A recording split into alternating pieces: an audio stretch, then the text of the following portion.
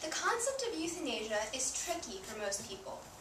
It sometimes creates images of elderly men and women comfortably choosing that it is time to die.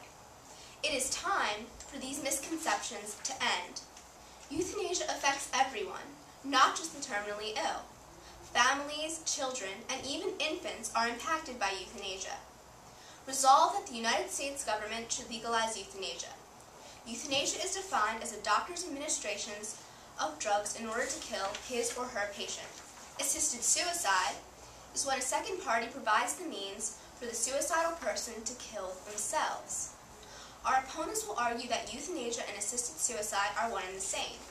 However, the administration of deadly doses of drugs on a voluntary basis can evolve into involuntary euthanasia. Already legal in 3 U.S. states and other areas of the world, assisted suicide, in theory, is inconsistent with its actual practice. Probable abuses in legalized euthanasia are too dangerous to ignore. Potential abuses in the administration of euthanasia include involuntary, ill-decided, and ill-advised death. Legalizing euthanasia with patient's consent has been proven to lead to involuntary euthanasia. The Netherlands and Belgium provide for euthanasia with the patient's consent. In a 2005 official report from the Dutch government, it was reported that 550 patients were actively killed by doctors without explicit request. Children and infants in the Netherlands and in Belgium are also assisted in dying, although they are incapable of giving consent to die. Doctors are making this most critical decision for them. With this evidence in mind, any plan providing for the legal administration of euthanasia would be undesirable.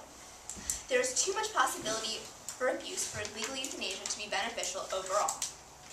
The affirmative team argued that euthanasia will only be provided to terminally ill patients in severe pain. Yet, in the first 7 years of Oregon's implementation of its Death with Dignity law, none of the assisted suicides were due to physical pain. With legalized euthanasia, there is also a great risk for patients to choose euthanasia due to financial insecurity. They may feel they are too great a burden on their family financially and choose to be euthanized. In a Washington State Death with Dignity Act report, 23% of the study's assisted suicide participants were concerned with being a burden on their family, friends, or caregivers. To legalize euthanasia is to pressure the terminally ill into choosing between themselves and burdening their loved ones. Legal euthanasia is the push these patients do not need to end their guilt and thus their lives. Though our opponents will argue for euthanasia to provide death with dignity, the provisions for euthanasia's administration are questionable. People are undeniably imperfect. Doctors are imperfect. They cannot possibly be given the responsibility of impartially determining whether a patient is ready to die. Religion, environment, and like factors influence doctors' beliefs on euthanasia and dying. It is not practical to expect them to objectively decide to assist in suicide. Additionally, the act of doctors contributing to patients' deaths violates the very purpose of their profession, to preserve life.